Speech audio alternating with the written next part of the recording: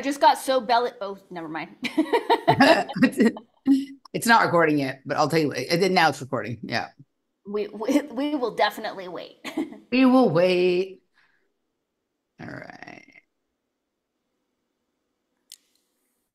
All right. Looks like it's sending us to YouTube now. So I'm going to hit record.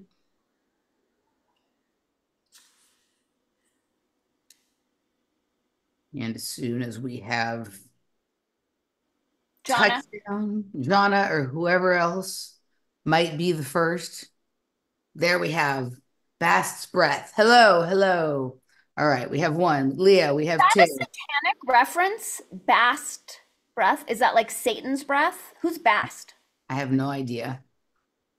I don't know if I know this person and it's just a moniker for the screen name or if that's their real name. I have no idea. DePuma is here and it says there's 8 people in the room, so we can Eight is commence. eight is a It magic is number. enough. We can commence the nonsense. How you doing? I'm okay. How are you? Flat but rallying. I feel less flat than I did a few minutes ago. So that's good. Do you have any techniques for unflattening yourself before you go on camera? Well, I don't feel like, I mean, I occasionally feel flat. But I don't, it's not usually like, oh, I just feel flat right before like the show. So I'm doing things to sort of get ready for the show or anything like that. But generally just getting into a conversation that's of any interest. We just had a little feather friend, any interest to me, like sort of peps me up. Right. Yeah. So I put makeup on. I chatted with you on the phone pre-show. I'm, 20% less flat than I was before that. So I'm ready to go. Well, your makeup looks great. You did a fine job. Thank you. So did you. There was another one that it's like there's like these little invisible birds flying around that just let us see one feather or something. I don't You get it. live in a secret hen house, don't you? I do. I live in a secret hen house. Right, there's a fox guarding it right outside. It's not Oh, not Amaryllis? not Amarillo's fox. I was just gonna say, but anywho, okay. So let's start with Jordan and Brett, and then Okay. we'll have a short skip over the Tulsi terrain, and then we'll get to RFK and that just absolute clown show. Joe. All right. So what you got? Okay, we're starting at 37:31. For the folks who are watching us, Jordan Peterson just interviewed Brett Weinstein. I saved Emily the nauseating horrors, and I watched it. And Excellent. tracking 2 clips, which I realize there's a theme. Like, I generally pull, like, what's the meat of the matter? Like, what is the point of this whole podcast? So we have 2 clips that, in my perspective, are actually the point. He's just repeating his same Darien Gap story Right. that he's been making the rounds with. Just so everybody knows, because they were not privy to our pre-show, this show had a different title when it first came out. It was called The Sacred and the Shaman. And it was either today or yesterday, they changed it to the Darien Gap and Postmodernism. So I don't know if they decided that they weren't getting enough clicks with the other name, or if it was a little too edgy for the Daily Wire, with the term shaman. That's somehow probably anti-Semitic or something like that. Right. So anywho, okay. So where should we hop in? Okay, we're gonna hop in at 37:31. While you're looking for that, did you see Pierre's interview Ben Shapiro? I watched like a Kyle Kulinski clip today that was showing that where he just refused to say anything. Yeah. Totally refused. Yeah, I mean, I think he's a lawyer, so I think he doesn't want to get sued, right? Like I think he knows the rules here, and so like he knows damn well that she didn't actually say anything anti-Semitic, and because there aren't the level of anti-Semitism laws on the books yet that they would really like there to be, that they're trying to create that scenario that if he continues and he makes claims on a huge platform like that, it's going to open him up to slander and libel lawsuits and things like that. So I think he's smart enough to not say that and just let his trolls and his minions do it for him. Is that the official reason why she was fired, for being anti-Semitic? Well, I don't think that's the reason that they've given, right? But I don't think he wants to address any of those claims, because if you go, he's not, for how intelligent he supposedly is, he slips, he makes flubs, and he shows his true colors, right? Oh, yeah. Kyle Kulinski had this great, and I can't stand Kyle Kulinski, but he had this great little clip where he was saying, like, back a while ago, apparently Ann Coulter said something negative about Jews. And so Ben Shapiro came out and said, while it was wrong for her to say that, she's been a staunch supporter of Israel, so we'll stand by her. So thereby he's admitting that this isn't really about whether someone's anti-Semitic, because being anti-Semitic is having something against Jews. It's not having something against Israel. He doesn't really care about Jewish people. He cares about the state of Israel, right? So it's okay for Ann to say something anti-Jewish, but not anti-Israel. And because Candace was critical of Israel rather than critical of Jews, that's a problem. I'm just wondering, and I don't know if they've put out a statement, if it was her Israel stance or if it was those last two ridiculous rabbi shows. Because if I was a producer, if I had, a show, I would think those were embarrassing. Like I could see, if we weren't dealing with the whole Israel Jew thing, that the stunt she pulled with those two shows being so like kind of gossipy and low vibe could have been enough. But I wonder what. Well, you have to remember, like, she had shows with what's his name, Kanye West, and whatever. She defended Kanye West, and they didn't fire her. No, I actually think it's because she was about to go to Israel and Gaza, right? And so they couldn't wait till she got back and fire her before she shows them. This was a convenient time. In fact, it wouldn't surprise me if they put those people up to attacking Candace, knowing that she would have them on, so that then they could fire her, right? Like, the ridiculous. That resonates. Because you see Rabbi Shmuley's like, oh my God. Like, but that's exactly, it's almost like if he hadn't already been enacting the thing you said he was doing, he heard what you said, and he's like, oh yeah, that's a good idea. I'm going to make everybody hate all Jews because this isn't really about Jews. It's about Israel, right? Or whatever it is. And so, yeah, like, that was the craziest thing ever. And like, Alex Jones has made like some of the most coherent Twitter posts, or it said some of the most coherent things I've ever heard him say in the last couple of days in his analysis of Rabbi Shmuley and this whole situation that's going on. Right? It's been pretty, anytime you can make Alex Jones look like he has the moral high ground and as coherent as Shmuley made him look, we're living in clown world. Totally. Yep. All right. So now to two of our favorite clowns. Yes, exactly. Right. He does look more and more like the Joker. Look at him. Yes. 100%. Right? Yeah. 100%. I mean, Brett keeps inching his way closer to Bozo, but he's becoming the Joker. All right. I can't help it. I have to. Go ahead.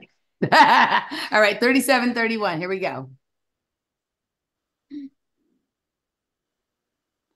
Oh, we get another commercial. Sorry, guys. I love her backdrop. You get more fun commercials than I get. I'm gonna mute while we skip. There we go. Okay. Should you and I take this free online class for women? We should. Why is it? Oh, I put the sound off. Hold on a second. Shit. Let me fix this. You're doing a great job. Not really. Here we go. Okay. There you are. Let's go back to the question you asked about political orientation and what the values are. And I've done a lot of thinking about this long before I went to Panama to see this. And I've come to the conclusion that we've been sold a bill of goods.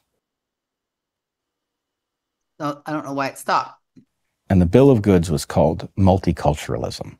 And the problem with multiculturalism is that it sounds like something that those of us who like to interact with people from many different cultures should appreciate.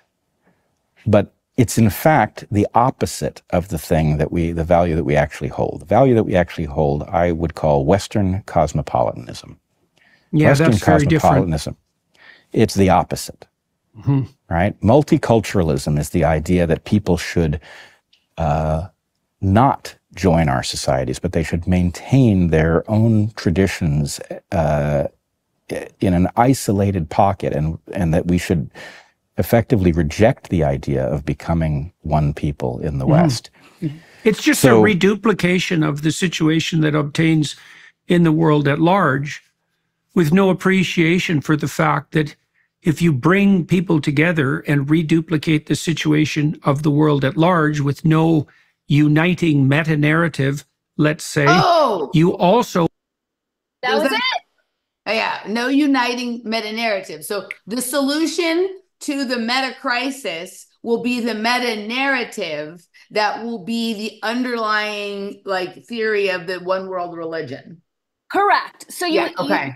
You found the spot. We're done with this one. But also notice, and I know that the audience is not yet privy to the interview that you and I were talking about before the show, but I interviewed someone who's part of this Consilience Project, and he kept talking about we need a shared field of values. We need a uniting meta shared field of values. So just start to notice how many of these players use that weird language to the map are all using the same language. Sense making, meta crisis, meta narrative, shared field of values. He just said in less than 30 seconds, he used the word reduplication twice, right? That was a weird one. He has to look for the weirdest words to boost. I don't know if it's his self-esteem or to create this illusion of his intellectual superiority. It's a little annoying. He looks sick in that suit. It makes him look completely washed out. It's like, did you eat something that wasn't beef and salt again, buddy? Are you doing okay? It's not a good color for him. It's not very summer. He needs to be sipping a mint julep, and he needs a straw hat, and he needs to be in a horse betting on horses, and yeah. Okay, so the next one is 1 hour. No minutes, 28 seconds. 1 hour, no minutes, 28 seconds. Got it. All right. Now we get to treat into another commercial. Largely. What's happening here? You get ads from England, clearly. Mm-hmm. The family Centre. It seems like it's not moving. What's happening here? The grid went down. Something's going on. My computer is now slow. Okay, here we go. There's the... All right, skip. And then boop. Rationalizing it as the basis of a society. Far better, if you are going to operationalize something for society, to encode it in a narrative that is memorable and transmissible and resistant to being corrupted. Okay. So, motivating and stabilizing, comprehensible by everyone, regardless of level of abstract intellectual prowess. 100%. Right. So, it's interesting how it started with these military type words, operationalize, and then we moved into this encode kind of thing, like a programming thing. And then Jordan Peterson is there to sort of take it into the repeatable religious mantra that you can say right after the Pledge of Allegiance in the morning or something like that, right? That no one will forget and everyone can remember, and no matter how dumb they are. Right, or whatever. And they're also making it seem like they haven't had this conversation, in their underground layers at least 100 times, but also at ARC. And so it seems like they're kind of organically brainstorming what the meta-narrative needs to be to unite us in this one world government that they're shilling for. That's all I have from this one. It's interesting. I got an email today from my parties and stuff like that I go to. And it's not in Los Angeles, I don't think, but they were saying that the lineup for ARC just came out right now. I used to work for a party here in a group that threw parties here in Austin called ARC Entertainment, ARK, right? And I've told you a little bit about this before and what happened with them. But there's this huge lineup of dance music. I don't know if it's in Europe or where it is, but it's also called ARC. Their thing is ARC, right? Yes. So this is always happening. That there's something like this, and then there's a music thing, and then there's a crypto thing, and there's a whatever, right? And they all seem to sort of energize each other. And like, while the people at that huge dance party, it's like not the kind I go to, probably 80% of them don't know about these fools, but 20% of them are drinking this Kool-Aid. The people that don't know who they are, they don't understand that they're actually participating in the same thing. They're going to be subsumed into that same meta-narrative solution to the meta-crisis kind of thing, and they don't understand that it's a religious movement. Correct. Yeah. Okay. So that's it. They're just turning up the dial on this. Yeah. It was interesting to watch Jordan do this with his hands, like he was pulling the idea out of the field at the moment that they were talking, as opposed to that he had rehearsed it in front of the mirror before he got on. Of course, it's like, okay, Brett, here are your 4 adjectives, and then I'm going to come in with these 3. Yeah. Yeah. All right. So thank you for doing the dirty work of having to sit through this drivel. And so the drivel that I sat through, I watched some Tulsi this week because she had an interview come out with Tucker. And it felt timely. Like, it feels like we're getting, she was on another one that I haven't had a chance to listen to today with like Mike Huckabee, where he was questioning her about whether she was a Republican or not and blah, blah, blah. So it feels like she's being sent to like all the places you have to sort of go through. And if you get approval from these audiences. In the interview with Tucker, I'm not going to play any clips, but in the interview with Tucker, in the very beginning, when he's doing his monologue, he goes on and on and on about how she was the most popular person at CPAC, right? It's pretty clear to me that this interview occurred between CPAC and before the 9/17 Constitution Mar-a-Lago dinner, right? Okay.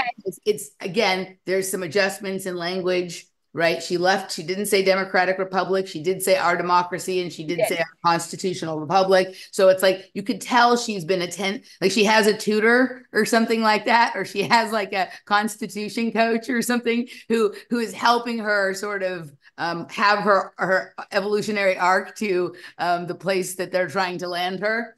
But I would say that she felt very natural in this. It was a little bit different than some of the other recent interviews where it felt like Tulsi reading her programmed script, right? Like she had a much more relaxed feel here, which tells me that she's very comfortable with Tucker, which tells me that they have a long relationship.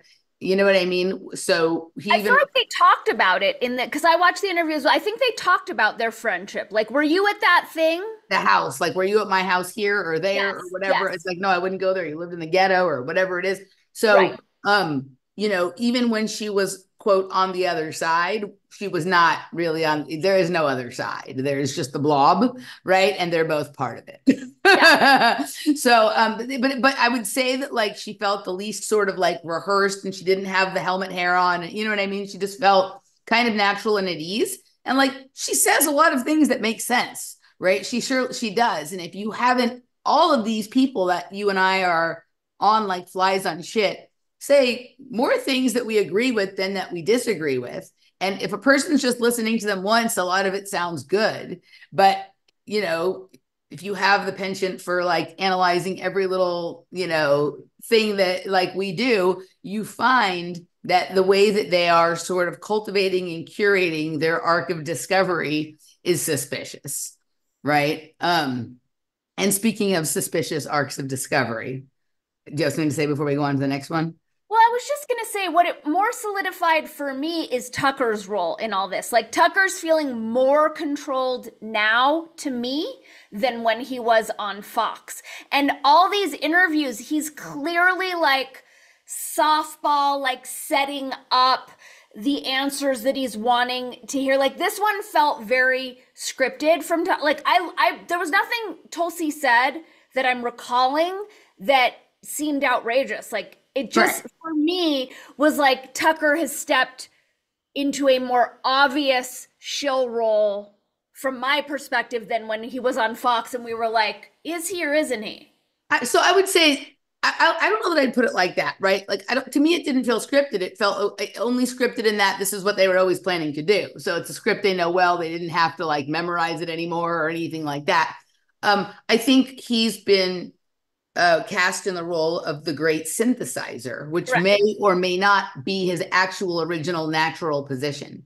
Right. So before you synthesize, you have to thesis antithesis. Yes. And so if you have like a sort of globalist blob, and you have people that need to be convinced that, like, who don't want globalist, they need to be convinced that there's someone who will fight for not globalist. You have to have an anti-globalist lunatic played on television who then, you know, can do the synthesis to this place where, like, he satisfies enough of everyone's needs that everyone forgets that they were trying to avoid the blob, right? Yeah.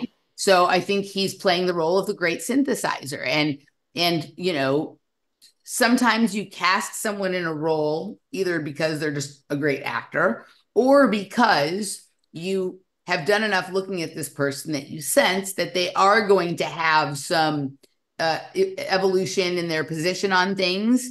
And so some of this is going to be natural. And so they're a really good person to serve the purpose. And so then all you have to do is situate things so they end up being that person at that time.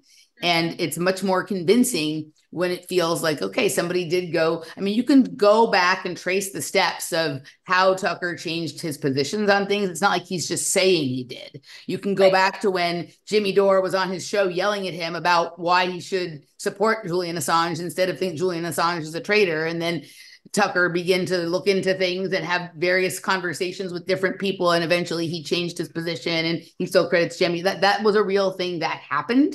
Right. And so it's not like he's just saying, I used to think this and I changed my mind, but there was no evidence trail.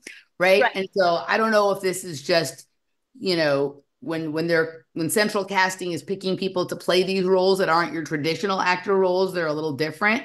Like they just are really good at it and they have a great sense, or whether we're looking at looking glass technology where they could already see what was going to happen in the future. And so they just have to put the stones in the right order. I think it's choice B, and it reminds me of our interview with Mickey where he was talking about like the evolutionary story is so much more cinematic, and that's what we're witnessing with Tucker. I just want to roll back what I said about the Tulsi interview. The hardcore religious shit at the end is gross to me. I don't like that that's happening. So I just wanted to like set the record straight because I'm like, there was nothing in that interview that happened. What was the hardcore religious part? Why does this? They were both doubling down on like how Democrats take issue with the fact that Republicans that God exists and stuff like come with God, and it's like yes, I heard that. Playing that card really hardcore, and it feels like, but there is to be a separation of church and state, and that seems to be getting fuzzy. Well, because they're part of bringing in the Christian Reich and the Handmaid's Tale and all that kind of stuff. If it was really about people not thinking they're God, they would just say they could refer to it as or authority for people who prefer that, or they could. You know, there's ways you can say things. So like when I'm talking to someone who I know is much more of a believer than me, I can say like, this is what it is for me. For you, you might call it that, and then it feels like I've acknowledged their reality. Yeah. And you know, so yeah, I recall now what you're talking about. So, okay. Anything else on Tulsi? No. All right. So, the main act at the clown show this week was RFK announcing his vice president, which turned out to be the person that the hints were dropped about last week. Right. So whatever, pushback they got when they trial ballooned it was not enough for them to shift course, and they had time to shift course if they wanted to, but they didn't. She did give a speech that I listened to a few minutes of it on the Kim Iverson show, but it was too boring. I couldn't do it. And you know, lots of people are freaking out for lots of different reasons, and each person has their reason why they're upset with it. Most people are upset with it because of the fact that she's such a big donor to his campaign, right? And the fact that she has no political experience or anything like that. She's not hasn't been tested under the gun of the media or whatever. And those are all reasonable things to think. But like, and then there's other people who have figured out like the Whitney Webb tweet, right? But they don't have the background context as to why and how important that actually is. Yep. Right. And so I have gone to, it's not hard, but you just have to know what you're looking for to dig out a little bit more. Thank you for your effort. Yes, it's, you know, I do what I can. All right. So we looked at this Whitney Webb tweet the other day, right? We looked at this, right? The director of Shanahan's Foundation is simultaneously a part of Open Philanthropy, which financed Event 201, a pandemic simulation RFK Jr. has routinely criticized and is mainly funded by Facebook co-founder Dustin Moskovitz, right? So first of all, we should remember Dustin Moskovitz's girlfriend's name is Carrie Tuna. The head of his foundation is named Chloe Cockburn. Like, I think we're being punked. Yes, I think so. Carrie Tuna and Chloe Cockburn. And then we have Nicole Shenanigan. Right? So no one can say the fucktards don't have a sense of humor, and they're putting it right out there for everybody, right? So somebody, this artist Brutal, had figured out that Chloe Cockburn leads the Open Philanthropy Project. And so Nicole Shanahan's foundation is BioEcho, and she chose a person who was the director of another foundation, which is the Open Philanthropy Project. So that no one on RFK's team would clue into the fact that this is a giant, if not a conflict of interest, at least a conflict of morality or agenda. Like, is it evidence that he didn't actually do all the research for his book? Because if he's that good of a researcher, this took me like 37 seconds, and I found more stuff, right, that I haven't seen anyone else come up with, right? It's not hard. No. So yes. So we have Nicole Shenanigans, Chloe Cockburn, and then I went looking. I was like, well, I want to see if there's any connection between RFK and Dustin Moskovitz, right? Ooh. So I found from Chief Nerd on July 29th, 2023, new investigation finds Facebook co-founder Dustin Moskovitz is funding a campaign to ban RFK Jr. from the ballot. Over the weekend, Democrats across the country received a text message begging them to sign a petition to ban Robert F. Kennedy Jr. from the ballot. The group behind the campaign is the Progressive Turnout Project, a political action committee we discovered that the single largest donation to came from Dustin Moskovitz. Right? Moskovitz is most famous for co-founding Facebook alongside Mark Zuckerberg in 2004. So I see that this links to an article by someone named Liam Sturgis. I don't recall seeing this when it came out. So it didn't actually link to it. So I went and found it. And this Substack page is called the Kennedy Beacon. So is this a Substack page that Kennedy pays for, or is this someone who's just on their own shilling for him, or whatever the fuck is going on, right? But okay, so July 27, 2023, same article here. Who's behind the ban RFK Jr., right? And it repeats the same thing I just read, so I'm not going to repeat that. But this article is really interesting, so I am going to read some of the article. But right? Wait, don't we find that text odd? Friend, I'm begging? Right, friend, I'm begging. Can you sign the petition? Right, it's odd. It is odd, but it's not. But let's continue, okay? Yeah. Because Liam dug out some things that before only David and I seem to have kind of dug out, right? Grassroots campaigns like this are not new. However, the attempt to prevent the American people from having the choice to vote for their preferred candidate is. This continues an unprecedented string of attacks on Robert F. Kennedy Jr. and the First Amendment itself. Remember, this was back last summer when he was still running in the Democratic Party. Okay. The group behind the campaign is the Progressive Turnout Project, a political action committee that has been described as the largest voter contact organization in the country. It has a series of sub-organizations operating under different names, two of which are also engaged in the Ban RFK petition, Stop Republicans and Progressive Takeover. We at the Kennedy Beacon were curious as why this pro-Democrat PAC would be pushing for RFK's removal from the ballot, so we followed the money. Using the most recent publicly available data from Open Secrets, we discovered that the single largest donation to the PTP came from Dustin Moskovitz, right? So on my birthday in 2022,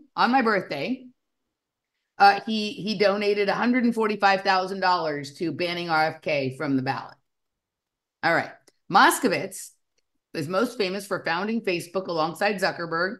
Facebook is co-defendant in a lawsuit brought by Kennedy's Children's Defense and other plaintiffs censored by the platform in collusion with Biden administration. So he's suing Facebook, founded and funded by Zuckerberg and Moskovitz. Yep. Right. And Moskovitz is donating to campaigns, to foundations, which I think we'll find probably are also funded by his umbrella foundation, in order to keep Kennedy off the ballot. But he's okay with picking this person's partner, and this person, someone who, right? Like, this is weird. This is really weird. Moskovitz also founded a project management application called Asana in 2008. David and I talk about this in the show, and I did dig up that show, so I will link to that video is available on Rumble, because at the time, and maybe still now, it would not be permitted on YouTube. So I'll link to it so you guys can go watch this. And it was 2 years ago, more than 2 years ago, that David and I did that, right? Facebook Does everyone know that we're talking about David Martin? Martin. Okay. David Martin of the Say His Name campaign against Dustin Moskovitz, right? I have reached out to David to try and see if we can catch up. I have not heard back from him yet. I will keep you posted. Yeah. Moskovitz is most famous. Okay, but Moskovitz also co-founded the Asana in 2008. Between these two massively profitable companies, Moskovitz generated so much wealth that he was identified by Forbes in 2011 as the world's youngest self-made billionaire, even beating out Zuckerberg. After earning, because like if I were a billionaire, I'd spend all day trying to get people off of ballots. Like, that's right. Like, it's like that, just bizarre to me, right? After earning his fortune in big tech. I mean, it would put, we understand why, because Moskovitz would probably go to prison. He's implicating. Yes. Okay. Right. Like, he's trying to save his own ass, but it's odd. Like, what an odd abuse of power. Right. After earning his fortune in big tech, Moskovitz and his future wife, the aforementioned Carrie Tuna, signed on to the Giving Pledge commitment to give away the vast majority of their money before the end of their lives. The Giving Pledge was a creation of mega millionaires Bill Gates and Warren Buffett, with co-signatories including Elon Musk, Zuckerberg, George Lucas, David Rockefeller, and Sam Bankman-Fried, founder of the recently collapsed FTX. So these people all signed on a pledge together. What else have they signed together? What other pacts do these people who were supposed to believe, some of them are on different sides, they have a pact, a pledge together? But also, I just want to make sure that people understand that that's a total scam. Like, all this philanthropy only goes into their own philanthropic organizations. Correct. And ends up making them more money. Like, that is a giant freaking scam. Correct. That's for sure. But also, these people have pledges and pacts with each other, and then they pretend that they oppose each other on the world stage. Right. Okay. To accomplish their goal, Moskovitz and Tuna embraced a philosophy of effective altruism, our favorite. According to its proponents, effective altruists seek to direct funding towards the people and organizations most likely to accomplish a given intended outcome for the betterment of humanity and the planet, often focusing on topics such as artificial intelligence, natural disasters, and combating misinformation and disinformation. Jesus. Okay? With effective altruism as their anchor, Moskovitz and Tuna started the Good Ventures Foundation in 2011. By the way, there used to be a party throwing company called Go Ventures, right? So we have Good Ventures and Go Ventures. So once again, we have some connective tissue. The focus of their philanthropy was to include biomedical research, pandemics and bioterrorism, education, food security, foreign aid, geoengineering, global health and development, immigration, nanotechnology, and treatment of animals, right? 2001. 2011. How fortuitous, or 2011. Good Ventures also partnered with the Bill and Melinda Gates Foundation to co-fund research related to infectious diseases in Africa. In August 2014, Good Ventures partnered with a similar organization, so many partnerships, so many pacts, so many pledges, GiveWell, to launch the Open Philanthropy Project, which would recommend grants for Good Ventures to fulfill. So you have to start a foundation to tell your other foundation what to do, because we're creating layers, barriers of, to hide behind. All of this paid for by, so Open Philanthropy will tell Good Venture. So Moskovitz starts Open Philanthropy to tell his other company who to grant things to, and he'll pay for those grants. Right. Does Soros have anything to do with Open Philanthropy? Check it. I mean, start typing while I continue reading. Okay. In the years leading up to COVID-19, Moskovitz used Open Philanthropy and Good Ventures to provide significant funding toward pandemic preparedness and biosecurity. Open Wait, what was the date? What was the date? There's no date. Years leading up to. Oh, shocker. Years leading up to, yeah. Open Philanthropy is also listed as the primary sponsor of a series of tabletop pandemic war games during which world leaders practice how they might respond to various scenarios involving outbreaks of novel viruses, whether man-made or of natural origin. Some examples include Cladex, May 2018, A Spreading Plague, February 2019, and of course, the infamous Event 201, 2019. Open Philanthropy also funded an exercise in March 2021 that was eerily accurate in its predictions of the upcoming outbreak of monkeypox, which appeared right on schedule a year later. Mm-hmm. Each of these pandemic war games led to a set of recommendations, all of which emphasized the need to merge the public and private sectors in order to reduce regulatory barriers, combat misinformation, and minimize accountability. Kennedy provides a comprehensive summary of these war games in his book, The Real Anthony Fauci. As COVID-19 crisis emerged, Open Philanthropy began providing millions of dollars to help shape America's institutional response.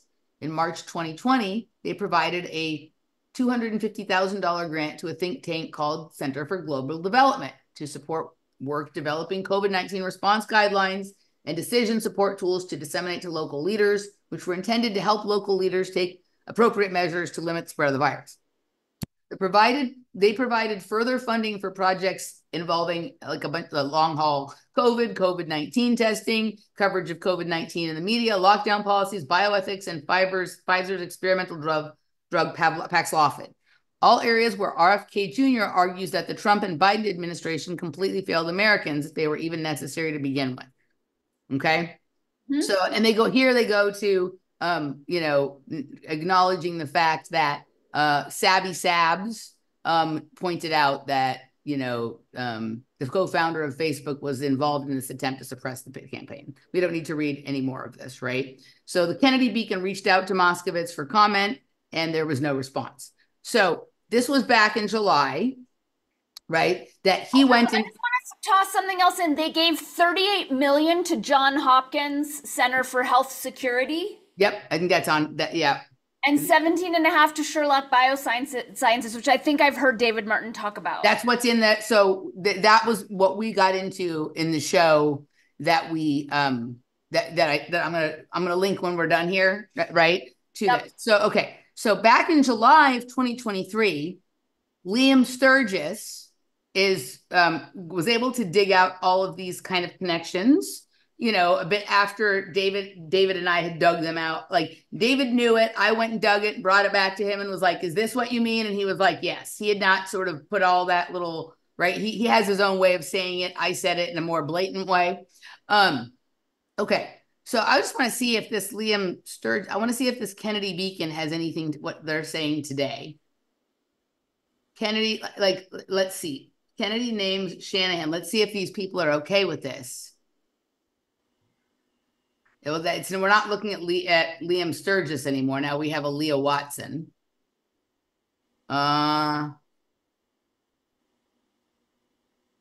It seems like they're supportive of this. What? Yep. Wait, that makes no sense. Was he bought? Right. Was he threatened? Well, it's Liam Sturgis is not here anymore. Oh, so it's not. Okay. What I think is this is a Substack that was paid for by maybe that super PAC that's supporting Kennedy, and they will hire journalists that write articles that are convenient to them at that time. But it's funny to me that they didn't look back in their archive. Right, at least pull the other one down. Okay, so here we have whatever the fuck this is. We have the person running the campaign is a CIA agent. Right? Yeah. We have his foreign policy advisor being Shmuley, who, whatever you... Official? Or is that just like, I thought that was like his spiritual advisor. Whatever it is, that seems to be the same thing for him, because he's, completely dedicated to Zionism and the support of the state of Israel and whatever it is, right? Correct. So we have, the team is Amaryllis Fox, Rabbi Shmuley, and Nicole Shenanigan, best friend of Chloe Cockburn and Carrie Toon. This is like, are you serious, people? So But don't forget Dell and Charles Eisenstein. Correct. And Mickey makes the films. Correct. It's an all-star cast. Okay. So this is so clown show, right? Like, so we're expected to believe that a person who could put as many footnotes in his book about Anthony Fauci could not do I'm going to tell you the truth of how long it took me to find this, 37 seconds, right? Could not do 37 seconds, couldn't even cover their own tracks and on their own fucking version of Bezos' blog, delete the article that exposes the fact that they already understand what's going on here.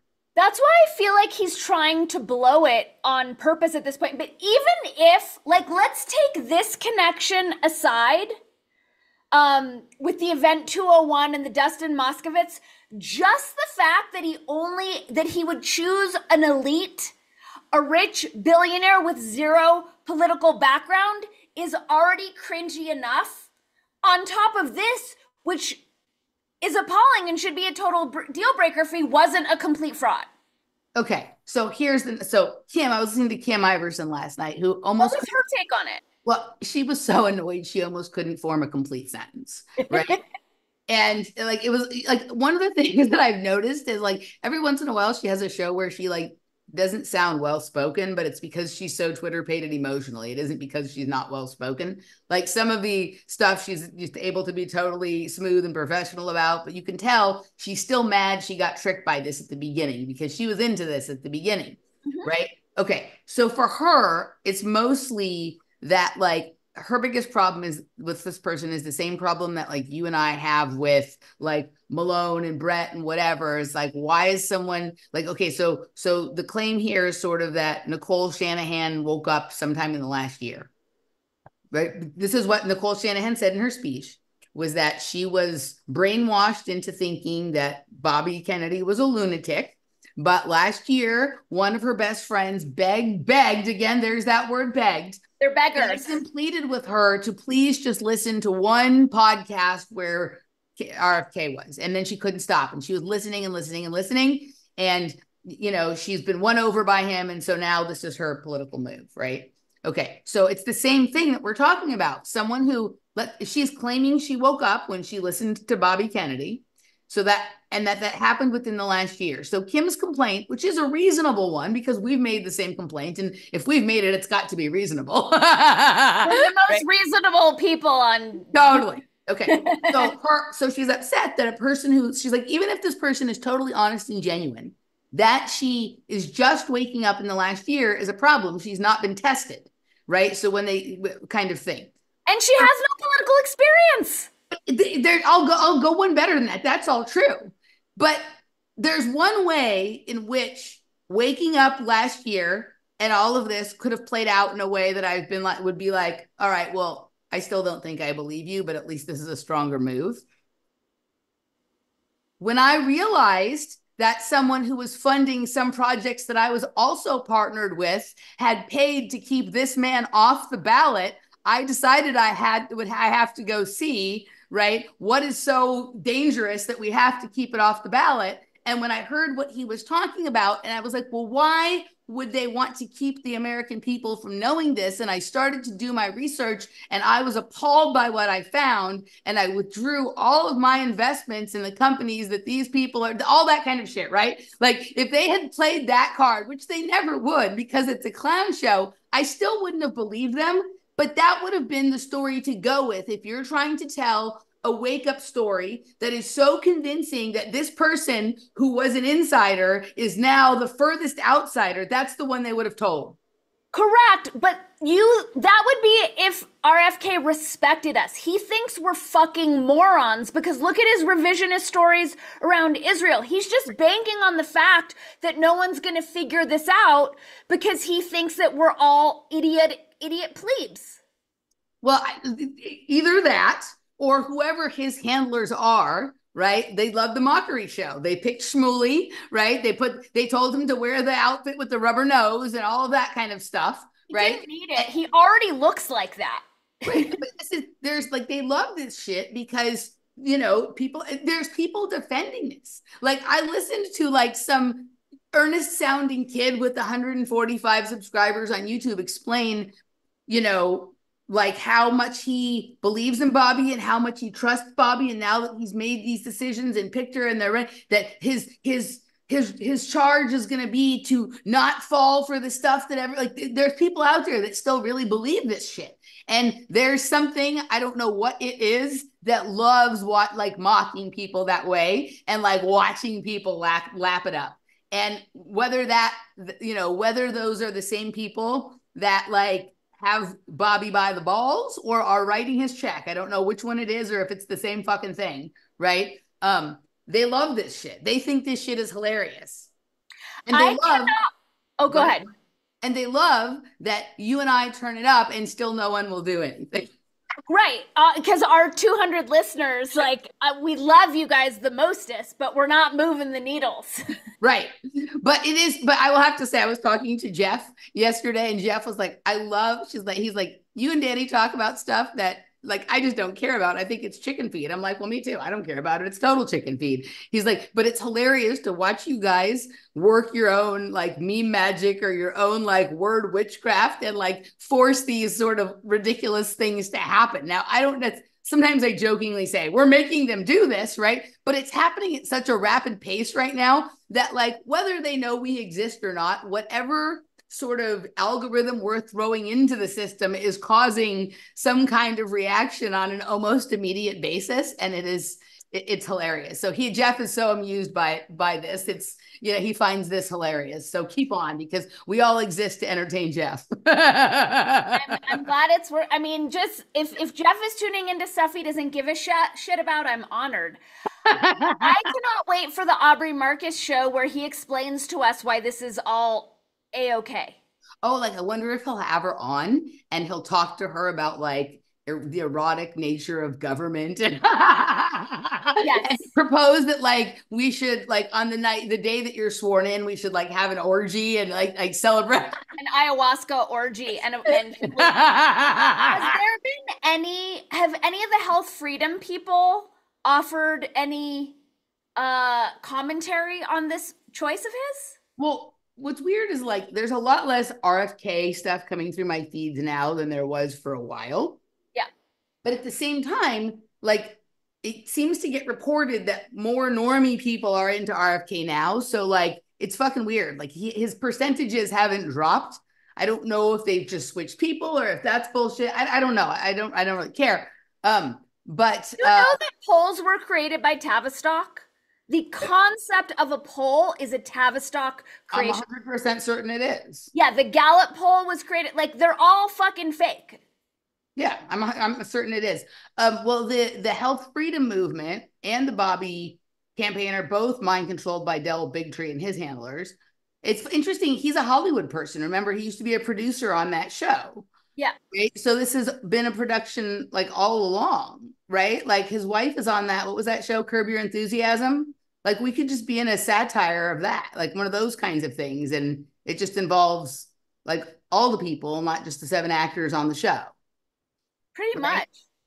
So yeah, so I don't know. Like there's very little information about this on like the Highwire website. I remember I went looking once just to see, right? It's like he's trying to sort of part that. Did you see when I think he was on with Kim Iverson like a week or two ago, Del Bigtree?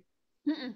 Yeah, and he just kind of evaded any sort of important questions and whatnot. I didn't see anything about the Israel stuff or whatever it is, and he kind of skirted over the like, oh, it's okay for us to work with people we disagree with, and it's fine to have people whose policies oppose what our policies supposedly are. It's just it's the show of goodwill to open conversation. Like he didn't say those exact words, but that was the tone, right? So yeah, I don't know. But what they're not addressing is that it renders him a hypocrite when he says, "I support Israel unconditionally with their forced injection policy." It negates his entire body of work. It negates the whole reason that he's been given relevance and validity with this community. But on some level, let's just look at this for a second, okay? If I haven't done the full forensic accounting, But if we could trace back and figure out, right, that the Dustin Moskovitz money has touched his operations, right, then that almost makes him like, you know how they talk about the live exercise? Like event 201 was like an enclosed thing, but like sometimes the exercise involves the people's response to the propaganda, right? And we could still be in that exercise. Remember, there's that thing where the Trump is saying in the like he's in the press conference and he says to like Pompeo or Milley or whoever the fuck the person was, why didn't you tell me we're in an exercise? You remember that? Right? Like this could be part of the exercise. And this is completely, I mean, the bankers fund both sides of the war. So we could I always do.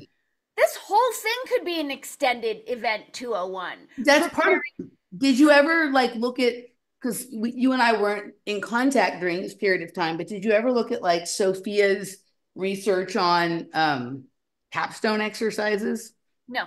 Okay, like that is part of it, right? That the part of it's not just the event at the location where like the exercise supposedly is taking place. Like it's like it's the same as the fourth wall. Like there's no fourth wall anymore, and the audience's response to the play is part of the to the exercise, is part of the exercise. Correct. Right? If you go back and look at her work on the school that shall not be named, right? She talks about that. And then there was like a full school? The school that shall not be named, because we're on YouTube. I'll tell you later. Everyone else knows what I'm talking about. Okay. It's a girl's name and it's like Captain from Peter Pan. Got it. Okay. Yeah. Okay. So, and that's all been removed. You'll have to find it other places. Isn't it crazy how there's this, like, we can't even say the name of that fucking insanity? But you know who apparently you can say the name of, because we did in our last episode and the video is still up, Dustin Moskovitz, right? And David Martin requested that everyone say his name, right? Correct. So and we're with gonna distance to saying how he's so like kept in the dark. I'm gonna reach out to David and pretend like we didn't have this conversation and just yeah, do like I really want to hear what he has to say about this. Yeah. Right? Like I'm very curious, and like I understand it's always been part of his profile to like speak or work wherever he's requested, whether he agrees with the people or not. So I understand that. Like I don't necessarily, I sometimes don't understand. I understand that intellectually. I sometimes don't understand how it's hard. It would be hard for me to sort of do that, but I get that. And I cannot have a judgment about it to have a conversation with him. But it seems like a good time for everybody to say his name, Dustin Moskovitz. I feel like I'm in Fight Club. Say it right. It seems like the most appropriate time. Like I would think he would be doubling down on it about now. Correct. Or just wondering what's going on and imploring all of us to look. So I don't know, like maybe he's working on it, right? But it would shatter everything. Like look at the group, the community that has embraced him over the past 4 years and really pushed him to the forefront. For him to do that and stay consistent with his Moskovitz would, and we spoke about this on our Sunday show, like he could alienate all of them. Correct. He could lose everything. He could be consistent. Like he's never been super pro RFK. I've never heard him talk about it. Right. But if he were to come out and say something about this, then a community that he's been able to peacefully coexist with RFK, and even if he kind of actually opposes a lot of things he does, maybe it would become problematic. I don't know. We'll see. Let's let him say, let's let him tell us like what his position is here. So I think what's really most important for you and me is to start our product line with the tagline, "We told you so." Right? It's like that shirt. If I told you so was a person and it has Ron Paul on the shirt. Okay. So I told you guys the other day that I would go dig out. I'd forgotten that I put it on Rumble, that I would go dig out the interview that I did with David Martin. And it was a while back. I'm going to put this in the YouTube chat room so everyone can go check it out. And I will also put it in the description after we post the show. But this was my show. Oh, what is happening here? What is happening? I just lost my chat room and it started a tennis video. Something is funny with my computer. Okay, hold on a second. It was a while back. Whoa. All right. What's going on? Let's put it here. Chat. Something is funny with my computer. Okay, there we go. All right. Mercury's prepping to go retro again. All right. So there is my episode with David Martin, in which we did some forensic digging into Mr. Moskovitz. The episode was recorded, thanks to Laura's note taking, 10/1/21. So 2.5 years ago. Okay. So 2.5 years ago, he named the person that is this person that seems to be sort of, key in this. He didn't name Nicole Shenanigan. But, maybe all of these connections are explainable by someone, but if they were, then someone should be explaining. Right. And I just, they must really think people are dumb. Right. Or he must be under some sort of pressure that is like beyond something that we can understand. Right. It might just be straight up mind control where they're legit running him. Totally. And he's not even there. Straight up mind control or straight up, Mossad videotape, Brownstone, Epstein list kind of stuff. Yeah. Right. Like, I don't know. But whatever it is, that there's the string of, there's the line, the string of, the people and the money or whatever it is. And there's some really interesting things that David and I get into in that episode. I think that was probably my best conversation with him. So guys, go take a look, share it around, say his name, right? If for no other reason, it would be amusing to hear somebody try to explain this one away. Yeah. Right. Okay. Let's go to the chat room and see what people have got to say here. All right. Let's see. All right. Tulsi is a witch in someone's opinion. Okay. If you guys have questions, comments, all capital letters, please, because it's easier for me to pull those out. And if not, I'm just going to look at what people have said here. Tucker on Rogan. I listened to some video of Tucker the other day where he said that he had been in Texas twice this week. So, maybe, but yeah, I think it has to be coming because I did hear someone say that Joe Rogan said he'd been hanging out with Tucker Carlson. I don't know if that's true or not. Tulsi's hair frightens people. Got it. Let's see. It's hard for me to read the. Thanks for clicking the thumbs up, guys. You posted something? Oh, you're sweet, Laura. Laura's proud of you. Oh. We have some foreplay happening in the chat. Oh. All right. Yeah, Corinne said Played X took place 666 days before Event 201. And Jana said, of course it did, right? All right, let's see what we got. The polygamous nature of the government. We know Aubrey. Yep. All right. Hi, Chris Miner.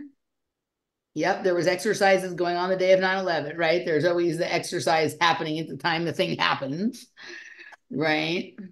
So High Heart Wellness watched a video highlighting Shanahan, and within the first minute, she refers to the new generation as technologists and said technology and tech communications are the solution for their generation. All right. That kind of leads into the show that we're going to do soon about the futurists. Yes. If you think that's off, try reading my other paradigm spellings like Tavistokians. I call them Tavistokians. Say his name. Say his name. That's right. That's going to be the title of this episode. Where did the non-Jews come from? Can I get a little? Can you give me a little more than that to work with? I think I know who that is, but I'm not sure exactly what you're referring to there. I feel like we should all be really be blasting the Dustin Moskovitz all over all of our socials for the next few days. Blast. You can blast this episode, but also that closing the loop one there, right? Like that was really good because David is there with me looking at the things, me putting it together as to what would be the purpose of him funding all of this. It'd be smart to clip whatever pieces you have of just David Martin saying those things about Dustin Moskovitz and just be putting that clip out. So I can't recall exactly because it was 2.5 years ago, but there was a lot of me saying what I think and him saying yes or no, as opposed to like him saying it himself. I know he did a Dustin Moskovitz show. He's done one show on Dustin Moskovitz, and he also has spoken in some of his live, conferences and things like that about him. He did like a presentation showing how all the dots are connected. It would be interesting to pull up that map that he made and see if any of the Carrie Tuna, Chloe Cockburn, or Nicole Shenanigan show up on that in any way. Yeah, that would be worthwhile. So say his name, share the videos, and like, let's just see, it would be great to force some kind of response just for more entertainment, for more fodder for comedy, right? I mean, what if we don't force it, but what if we just like gently invite him onto our show to talk about this? No, I don't mean from him. Yeah, gently invite David on. Force RFK's campaign, or the people, a health freedom movement, or the people who still defend RFK to explain that one away so we can laugh. That's all. I'm just saying fodder for comedy. No, I would like to have a respectful intellectual conversation with David about this. Yeah. Right? Because we're saying his name. All right, where is everyone from and why are we different? I.e. another Mandela world. Okay, so I think the question being asked, because I think I know who this person is, and I think I understand like how she sort of sees things, right? Is if people who are not Jewish are different, like on a more meta level than Jewish people, where did they come from? Like, did we come from different worlds? Do we originate from someplace totally different, Jews and non-Jews, other than just the geographic locations that we've been told about on the earth? I think that's the question she's asking. I'm not sure. Okay, this is totally outside my realm of expertise. Mine too. Most people on this planet are not even people. And I'm a Brooklyn Jew, not in any way religious or Israeli or any more meaningful kind of Jew than that. Like, I like bagels and matzo ball soup and arguing, and then that's about it. That's about as Jewish as I am, right? Okay. Who started the health freedom movement? That's a good question. That is a good question. So my guess would be that there's probably like some originators like back in the 60s or 70s or something like that, when like spraying of crops first started, that started like a natural food movement, and it was probably pretty granola-y and pretty left-wing, right? And then my guess would be that probably someone who had been part of the whole HIV/AIDS protesting against some of the things that were going on with that, like that there's some people we should look at from that period of time. So, right. And then getting into the 90s, people started to have questions about pokeroonies because the frequency of autism and autoimmune conditions and stuff were rising. So there's probably some people around that. So, right. And then I think it's just increased as we've had like GMOs, and they're started to try and crack down on natural health supplements sometime in the late 90s. So I think there's been like many places where something that could be called a health freedom movement. I think there's like food freedom movements, health freedom movements, medical freedom movements that kind of fused together over the course of the last several years. But I wonder if the people who were integral in those movements are actually part of this current version. Because I'm thinking of, there was like the whole raw milk, raw dairy. Right. Yeah. Of course, Sherry Tenpenny. But they're not really. The Bregan, those people like the Bregans, Peter Bregan, and right, like those people have been around for a long time. Right. Like, I know Miriam was fighting for CBD stuff before this. I feel like this health freedom movement revolves primarily around the pokeroonies. I mean, I think some of the people but yes, I think these are the same people that like got on board around the time that Andrew Wakefield was going through his stuff around like 2011, 2012. That's the most modern iteration of it. And it's focused more around that than the other things. Cause I feel like people think the other things still feel more voluntary rather than mandatory. You can choose to shop organic. You can choose to take medicine or not take medicine or whatever. Even circumcision. I would put that in that. Yeah, for sure. And there's definitely been, that's been a topic in the alternative media on and off for a long time at varying levels. So I don't know. It would be an interesting thing to know. I wonder if there is like historian. Yes, higher heart wellness laughed at my bagels, matzo ball soup, and arguing.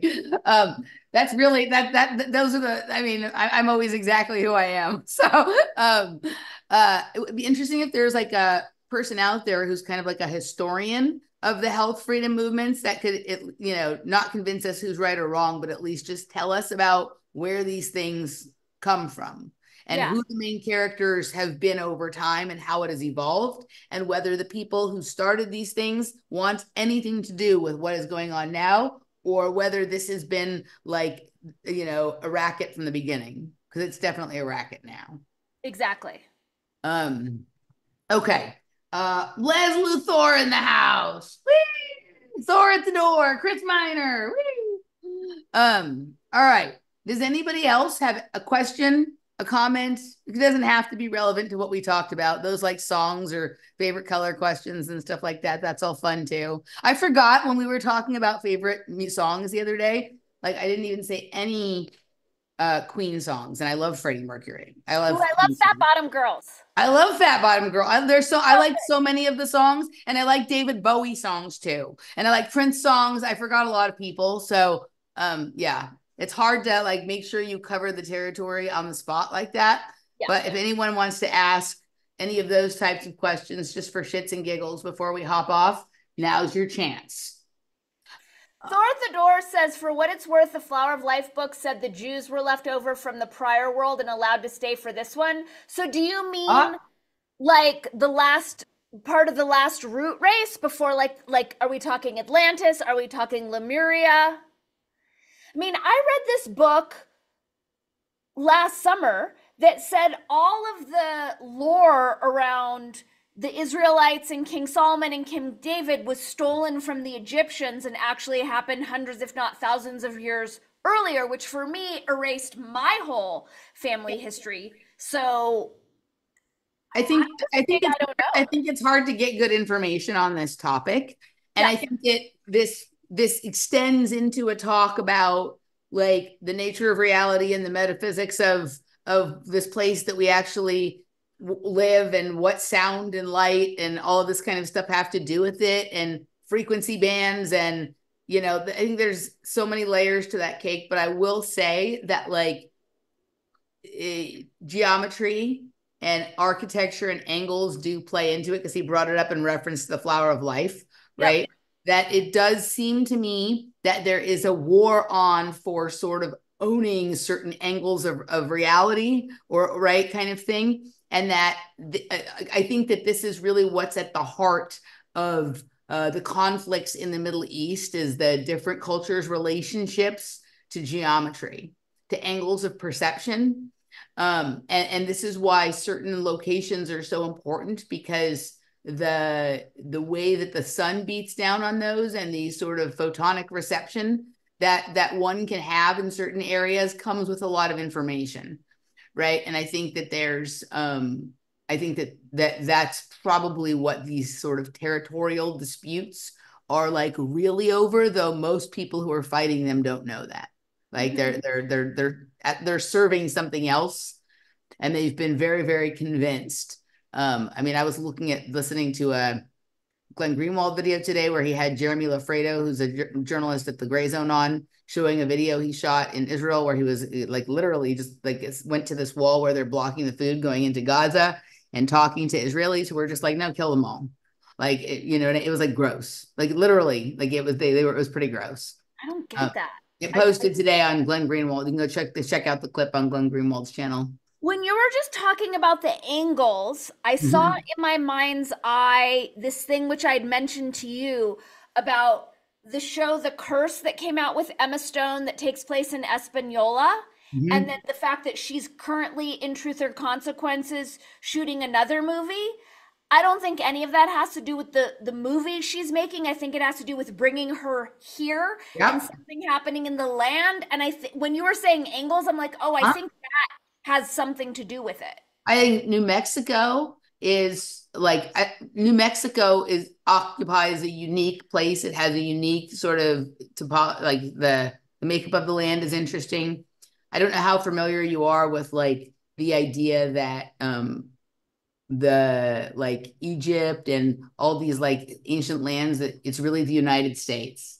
Are you familiar with this concept? Yes, I Like have. Michael and I talked about it a little bit recently on our last Project Kids, about this sort of interesting harmonic mountain near Indianapolis, and the Moors that used to triangulate it every year at the same time. And is there sort of a hypercube harmonic portal inside of it that they were sort of working the energy, that this is why they would sort of go around it at the same time every year, because you needed to be in a certain space in relationship with that mountain in order. And the people of that area did not like them. It was like the Ben Israel tribe, I think it's right. Is that what it's called? Ben Ishmael tribe. Ben Ishmael, I think, Ishmael or Israel, I forget. But they were Moors, right? Like it was like the Moorish science kind of thing. And then there's this idea that like Texas is Egypt, and then that would make like another area Morocco and another area here, and that this is like the new age. I'm not completely understanding the whole narrative. But I think this is what it has to do with, is like I mean, we've all experienced this, right? Like you go someplace that feels completely different than where you came from, and like what you're thinking about is totally different, and how your body feels is totally different, and just like the way you're sort of dealing with reality is completely different, even if you're just visiting there for a couple of days. Like the way my body feels in Palm Springs compared to the way my body feels here is like night and day. Also, the things I think about and the way I think about them, right? And if you go listen to like Bill Donahue, I can't remember if it's like 907 or 927, when he's talking about angels are really angels, like photons, light photons, angles, right? And he's talking about how we perceive the light coming in, and the sort of information and the sort of enlightenment and awareness that comes with that. Like, I think that's what these locations are really about. Like, the people in the know where to be when to receive the message. Yeah.